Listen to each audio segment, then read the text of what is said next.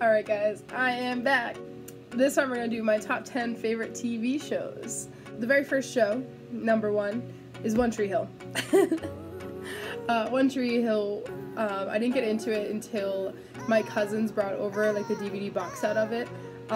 They brought over season 3, and this show's been out for a while, so I'm going to give away a spoiler. The first episode that I saw was the episode that Keith died, and it immediately got me hooked into the show. So my sisters and I immediately, very soon after that, watched from season 1, caught all the way up to whatever was on TV, and then I watched it until the end. Before Netflix took it off, I would watch it on Netflix all the time. I miss it so much. It was so good. Just because, like, I mean, it wasn't as good after Lucas and Peyton left. Another spoiler. Sorry. But I loved how, like, Brooke Davis evolved. I loved Haley, and I was like a little bit of all of them, which I loved. I was a little bit of Haley, I was a little bit of Peyton, and I was a little bit of Brooke. More so Brooke when she got older, not high school Brooke, because high school Brooke was the opposite of me. Second show is Mindhunter on Netflix. There's only 1 season, but it's so good. And I saw on Netflix that they are making a 2nd season that's hopefully coming soon. But it's a really cool show. It's how the FBI came up with the term serial killer. They interview a bunch of serial killers, and like, it's really interesting. Like, it's hard to explain, but you need to, like, it's a show that, like, you need to watch it, because it takes like 1 or 2 episodes to actually get into it, but it's so worth it. It's really cool. The very last episode of this season, actually, like, the way that they filmed it, it's supposed to be like high anxiety, like tense scene, and it literally gave me anxiety, and like but in like a good way, not like a bad way, like not like an anxiety attack, but like I felt everything that you were supposed to feel. Like, I felt like I was standing right in the last scene with the main character, Holden. Side note, I also love the show because Jonathan Groff is in it, and I'm a sucker for Jonathan Groff. If you don't know him, he was in Glee, he was Jesse St. James in Glee, and he was Kristoff in Frozen, but he also did a lot of Broadway too. But he's a very talented actor, so look into him. Number 3 is Grey's Anatomy. I don't know what got me into it. I think mostly when I left my job at Target, I didn't have another job lined up, so I was unemployed for a month. So I kind of just sat home and binge watched shows, and I ended up watching the first 7 or 8 seasons of Grey's in about 3 weeks. And I was immediately addicted, because I mean, I saw like bits and pieces of my mom watching it, because my mom was really into it, and I heard everybody talking about it, so I finally got into it, and I am obsessed. I think it got renewed for another season or something like that, and I'm really excited. Everyone's saying that it's kind of run its course, and like, it has a little bit, but I hope that it's one of those shows that like never goes off air, because Meredith Grey is one of my favorite people ever. Absolutely ever. Maybe I'll do like another video of that, of like top 10 favorite characters on TV shows, because that would be an interesting one. Number 4 is Friends, which I have to thank Netflix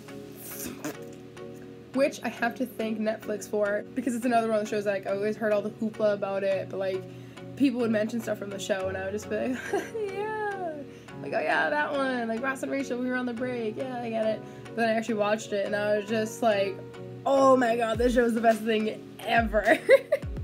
Favorite character on that show has to be Chandler, by the way, because he's so funny. But it's just one of those classic shows. I can't talk today.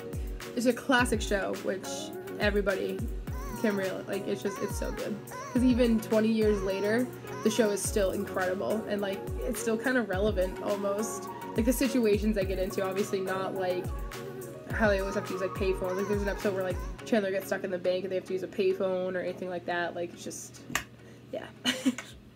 Show number 5 is How I Met Your Mother, because that was another show between episodes of Grey's. I was watching that on Netflix as well, until Netflix took it off. Thanks, Netflix. But I got so into it, because like, I heard some people say that I would like it, and I saw it on, like, I saw reruns on TV a couple times, but I watched it start to finish, and that was a show that I loved. I loved all the little like ongoing jokes, but I also, I don't know, there was just something about that show that I absolutely loved. I didn't mind the last episode, because I know the last episode was really controversial, but I didn't really mind it. I thought it was a good way to just kind of end it, because I got the ending that I wanted, really. I mean, I felt bad about the whole mother situation. I don't want to give it away, because I think people are still watching it. I don't know. I felt bad about the whole mother situation, but I don't know. I got the ending I wanted, so whatever. Number 6 is NCIS. This is a show that I've liked for a while now. I haven't really watched it as much lately, ever since a couple characters left. Like, I haven't watched the last probably 2 seasons or so. But it's one of those shows that, like, when it's on like a Saturday morning, like the marathons, I will watch every single episode no matter how many times I've seen it. Like, it's just, there's something about that show that I'm hooked on. It's so good. And who doesn't like a good, like, murder, like, crime drama? Am I right? Number 7. I'm kind of an old soul, and one of my favorite shows ever is MASH. My dad got me into this show, and my dad always jokes at well, I guess it's an ongoing joke, it's not just my dad, but everyone says that the show lasted longer than the war it's about. But it's just a really good show that, like, you can watch any episode and, like, you're not lost, almost, if that makes sense. Like, it's a show that, like, goes in order, but at the same time you can watch an episode whenever and you're not lost. My favorite character on that has to be Radar, by the way, because Radar's so cute. He's adorable. I think that was based off a movie, too, so I gotta watch the movie. Number 8. Stranger Things. There's not a lot of Netflix themes in this video. Basically, thank you, Netflix. If only, you should, like, oh, how great would it be if somehow Netflix just, like, found this video and started sponsoring me? That'd be great, because I need money. Anyways, Stranger Things. There's one that I didn't really want to get into, just because it is kind of scary, and I'm not a fan of scary stuff, but my boyfriend Jeff convinced me to get into it, and we watched it together in a little under a month, I think, because we mostly see each other on weekends. So we watched it a couple weekends back to back. But I mean, like, we watched it on our own too, like during the week, so I couldn't wait. But it's just such a good show. It hooks you right in. But actually, also, fun fact, it gave me nightmares. I had a few nightmares with the Demogorgon, which was great. I felt really bad because Jeff felt really bad about that, and that's not what I wanted. Like, when I told him that, that's not what my intention was, but it's fine. But it's a really good show, and I'm really excited for season 3. I guess it comes out on the 4th of July, which is going to be interesting, because I'm so excited. Oh, number 9. Show number 9 is Glee. I was obsessed with Glee when it was on TV. I've even kind of started rewatching it on Netflix. But it's one of those shows that, like, I wish we had a Glee club in my high school. Just because I would have loved to have that outlet, like, to sing all the time and everything.